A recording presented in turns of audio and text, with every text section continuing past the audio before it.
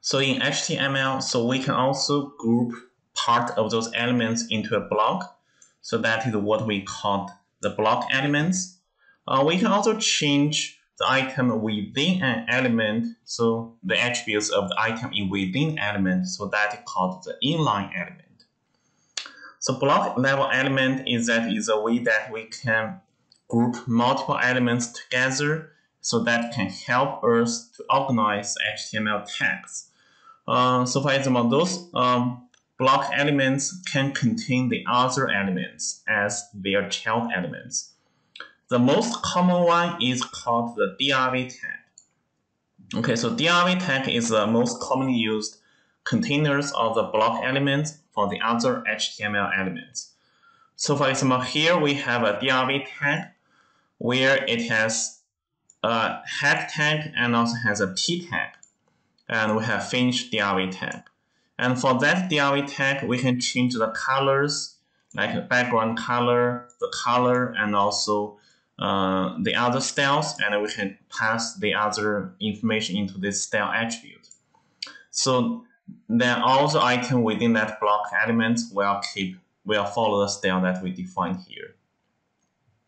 The inline elements mean that we can control the items within another element.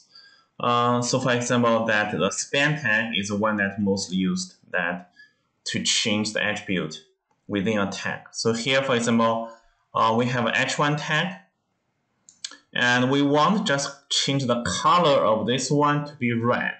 So instead of change the entire headings, so here we can use a span tag, and thus within this span tag, we can change the style of the color to be red.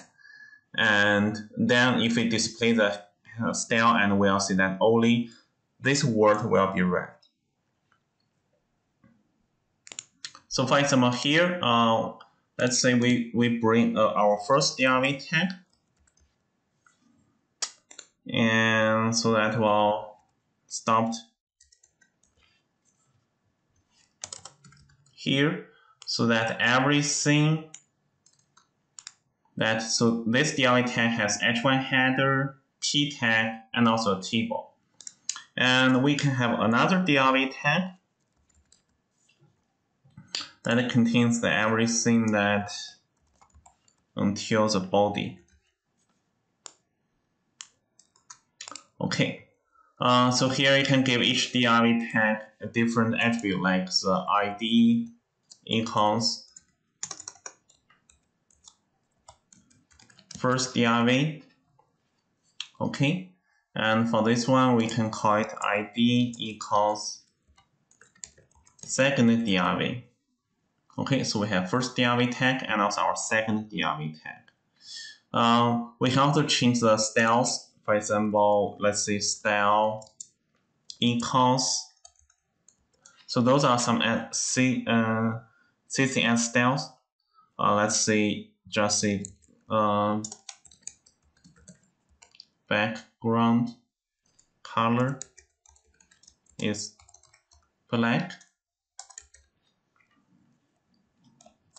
semicolon, and also color is white. Okay, so we just change the style for the first DRV tag. And for the second DRV tag, let's use a span tag in this case. So we just change the color of the two. We see span style equals, we see color, comma is red, and we finish a span here. And let's save it. Okay, so let's refresh it, see how it looks like. Okay, I had a typo previously, so now this is right. So you can see we have the first DRV tag and we have the second DRV tag. So for the first DRV tag, we set background color equals black, and also the color of the word equals white. For the second DRV, we just gave it ID, so we didn't change anything of the style. However, in the second DRV tag, we did change the color of the number 2 of the heading, and you can see only the 2 has the red color. So the class attribute. So class attribute is a special attribute in HTML. So it is most used to control the styles of the HTML code. So it defines the equal styles for the element when you have the same class names. So first we have to define the style for that class, and next we can apply the class to our elements. So remember that normally we define the styles in our header, because header is where we contain the metadata. So here we define a DRV tag. Specifically, we define, okay, for that tag, we have a city style, that background color is black and also color is white. And next, when we create this DRV tag, we can tell, okay, for that class, I want to apply the city style. And you don't need to type those like background color, etc. in this DRV tag. You just call the class that you predefined here. And also all these tags will apply the style that's predefined. And this is another example that we define a span tag that called note, and where we say, okay, the color will be red. And next, we want to change the color to be red, so you can just say, okay, for this important word, I'm going to apply the color where the class is equals note. Okay. Okay, so let's try that one. So let's say, as I said, that normally we define those metadata in this header section. Let's say we define a DRV. Let's say the style tag.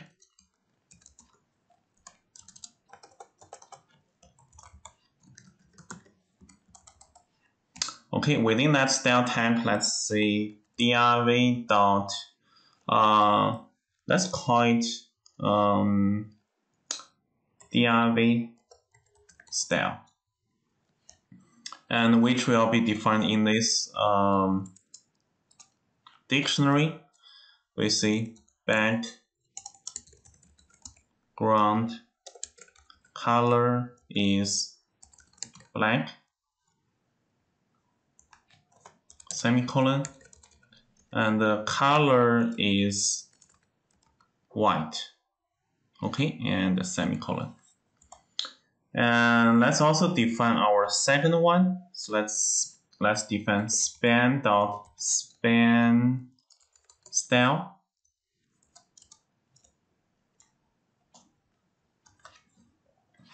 Okay, so for this span style, let's say color is red.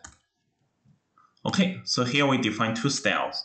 The first one called DRV style, which background color is black and also white color. The words color is white. And next we define the span style. We say that the color is red. Okay. So next, let's apply the style for the first DRV tag. So here you can see, instead of type those styles, we can just see that class equals DRV style. Okay, because this is a DRV tag, so we create a DRV style class. And for next one, the second span, we don't need to type the style colors, but instead we can see class attribute equals span style. Okay, span style that we defined here. And let's see whether or not that will work. Okay, actually it worked, because you can see that nothing has changed, but we changed the attribute, but we are using the class attribute instead. So here, let's see, instead of applying that style for the first DRV, so let's move that one to the second DRV. Okay, so you can see it's very convenient to do that. So now let's refresh it. So now you can see that now our second DRV are using the background color, which is black, and also all the words are white except the number 2, because number 2 has a span tag that said the color should be red. Okay, finally, so right now the HTML has most of them following the HTML5 standards. So that has been published, I think, for several years. So in HTML5, so it will support the media, multimedia more friendly. And also there are more elements that added to those HTML5. So right now, most of the browsers, they support HTML5, and most websites are using HTML5 standard. So in HTML5, there are more elements that added. So for example, they have the header elements. So in the past, probably in HTML4, so you have defined a div tag where ID equals header. And next, you have to control the style for that header div tag. But here now we have the header elements. Similarly, we have the navigator, which is equivalent to the menu, and also section, article, footer, etc. Okay, so those just some FYI that so the current standard of HTML is HTML5, and in HTML5, so we have a lot of more elements that can support multimedia, and also that will be more efficient.